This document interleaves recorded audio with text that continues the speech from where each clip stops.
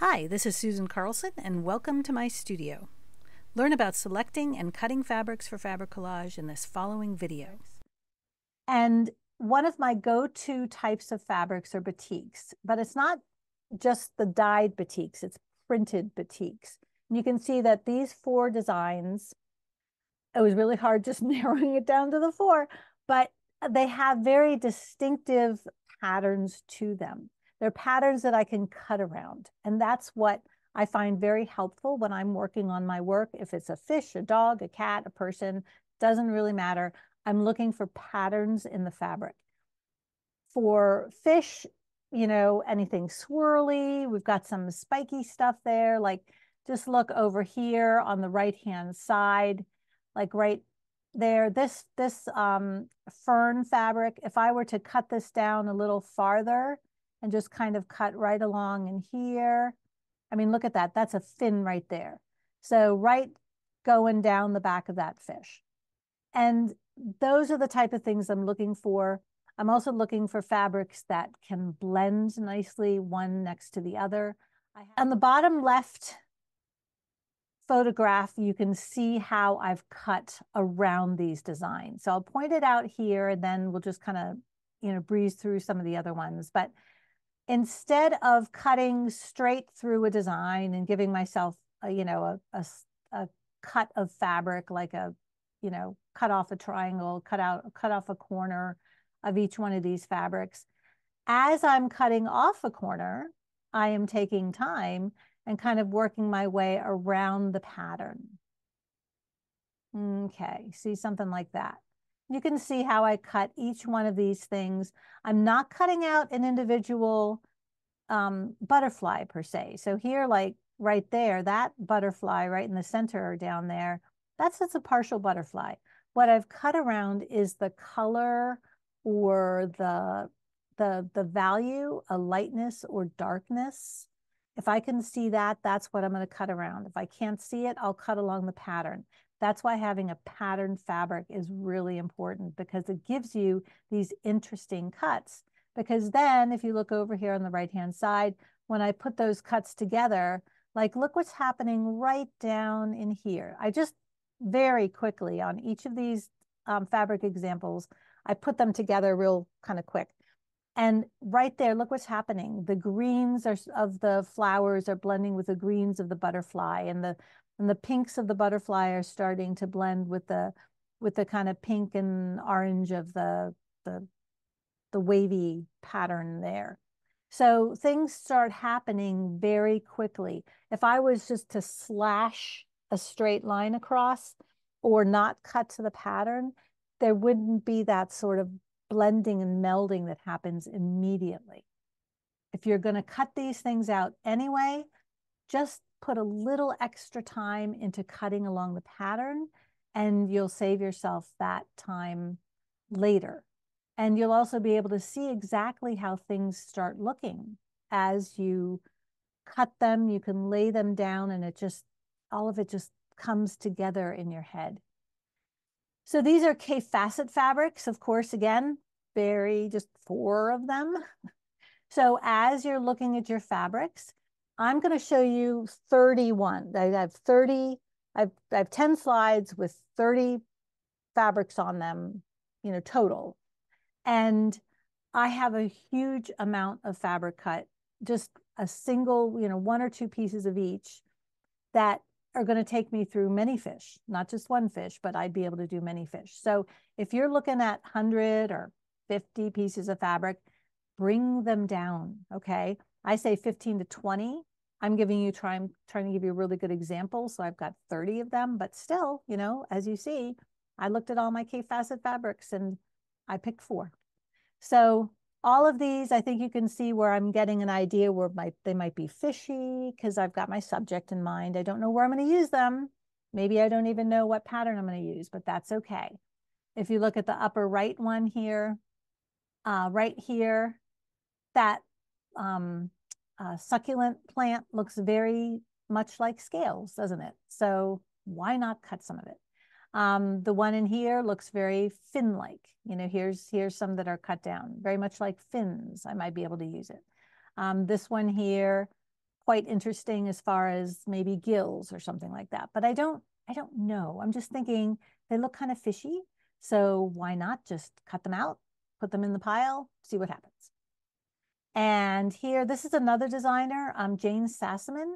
She makes these really big, bold designs, and you know, who knows? I can cut these patterns up and make something pretty cool out of it. We'll see.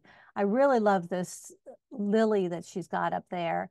This has got all sorts of designs and possibilities, just cutting apart those petals. There's got the leaves behind it, the fabric that here on the left-hand side, that one right there. I mean, any part of that could be a really interesting back fin moving across, you know, the shape, you know, the fish, big leaves. You can see the one down here in the center. Look at that big leaf there.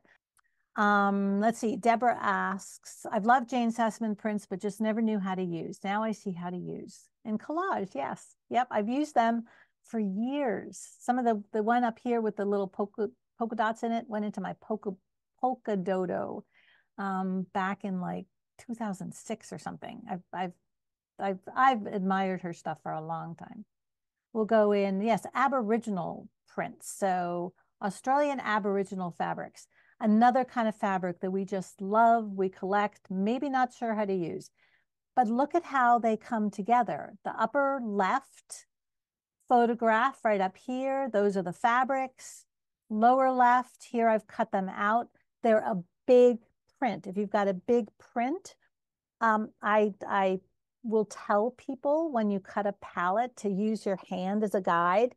But if you're using Aboriginal prints or Jane Sassaman prints or possibly African prints, all those big, bold things, why don't you just put like 2 hands together and cut a piece? You know, that kind of has that really nice flow to it. You don't want to break that up, because I'm going to encourage you to go big on your fish.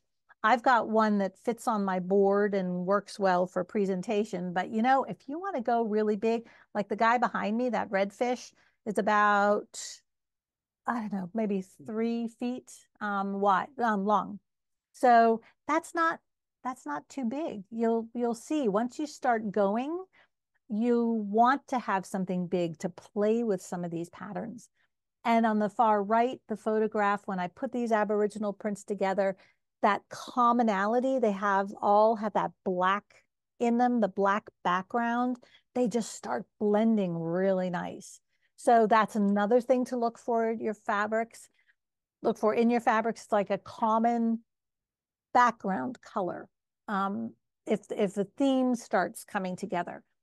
And I noticed that just as I was picking out my fabrics, I was getting a bit of a theme. There was yellows, there were some blacks, there were greens, a little bit of red here and there, but they all kind of went together really nice. So I'm looking forward to starting to play with them. And then we've got the African print fabrics. And these are very bold, very graphic looking, but just take a look here. This middle one, I mean, those are scales. That's like a fish, you know, swimming by right there in front of us. And there's this one here that's kind of scaly looking, but then flowers and leaves are really fun to use too. I love cutting them up and then cutting them apart, and they can be rearranged or make really good, again, fins and tails. And then there's this fabric right in the center. There's that one, it's right over here too. I'm on the upper right now, circling. And that fabric has a little bit of gold in it, like a metallic gold. So I've got 2 fabrics with a little bit of metallic gold in it. One, this African print, and another one is just kind of like a general novelty print, I would call it. And so if those start working, I can then go into my fabric stash and look for more. So that's the thing that you want to keep in mind as you are looking through your fabrics, is that you don't have to find everything right now. You just have to get started. And so here's a very general kind of, again, my novelty selection of stuff. But this is my start. So it might be after I've selected the fabrics and I've cut them into pieces. Here you can see those fabrics cut into pieces. I've them into chunks, some a little smaller, some a little bigger. They're all meant to cut down farther as I start working, but they'll be a nice size for me to move around. They're not like this big yardage that I'm trying to, maneuver anywhere. And I've already done some of the thinking. I've selected some things, I've cut some things, I'm ready to go and try them. Some of them won't work, and that's okay. I'll have them for another project down the road.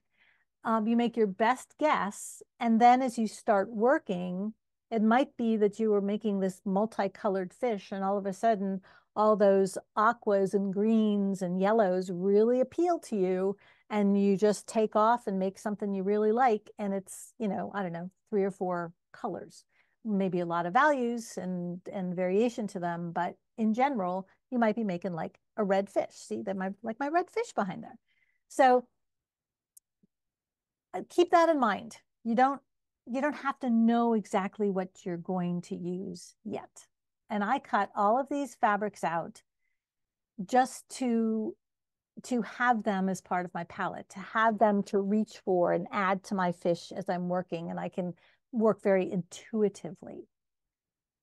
And here now is all of those multicolored, multi-pattern stuff, all kind of jumbled together and pushed together. And you can see where places where they're starting to blend without me even trying to get them to blend. And that's what's really fun. And it's because I've cut into them a little bit. I've done kind of a soft cut to the outside of it. It's not like a super spiky, fussy cut. It's a little smoother fussy cut, but it's enough of a cut where I can see how they overlap together. And just a couple more of my novelty fabrics. I just have fun using them and putting them in here and there. I did one time make a fruit bat out of all fruit patterned fabrics, and named Fructose was the name of the bat, name of the quilt. And here's a bunch of vegetables. So can't say I've made anything specifically vegetables, but I have them on hand if they start to inspire me. So I picked out a few, cut them down. We'll see if they fit anywhere. And if not for this, I'll make something with them later on. And the last one, I just returned from a trip teaching, as I said, out to Tucson, Arizona. And of course, there were opportunities to get some Arizona fabric. So I've got my cactus and the cowgirl and cut them up. And you can see on the right-hand side how they start to arrange themselves and start working together.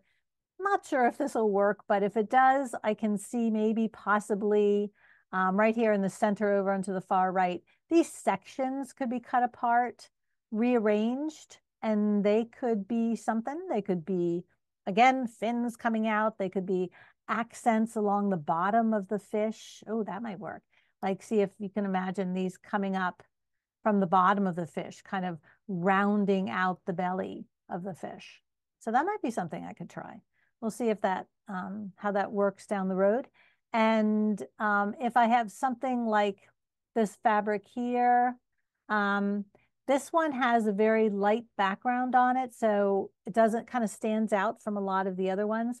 But if you see how I went on the upper right here, how I did kind of a little bit of a fussy cut. I'm not totally getting rid of that light background, but when I cut it down enough to get rid of a lot of that light, then it really does start blending with the other fabrics that I have in this selection that have a little bit of light in it as well. Find lots more about my fabric collage technique through my blog posts at susancarlson.com.